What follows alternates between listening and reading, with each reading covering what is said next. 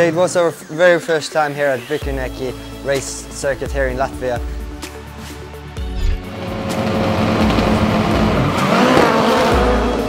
Big jumps, very narrow track. Turns out to be so many people, so big crowd. We were right up there for speed. We were leading at the end of the first day, but then we had a little wrench thrown in it where we ended up in the rain. We know that we didn't test anything so far on wet. We learned a lot at the end.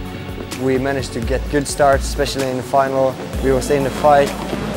We have a very, very good package now.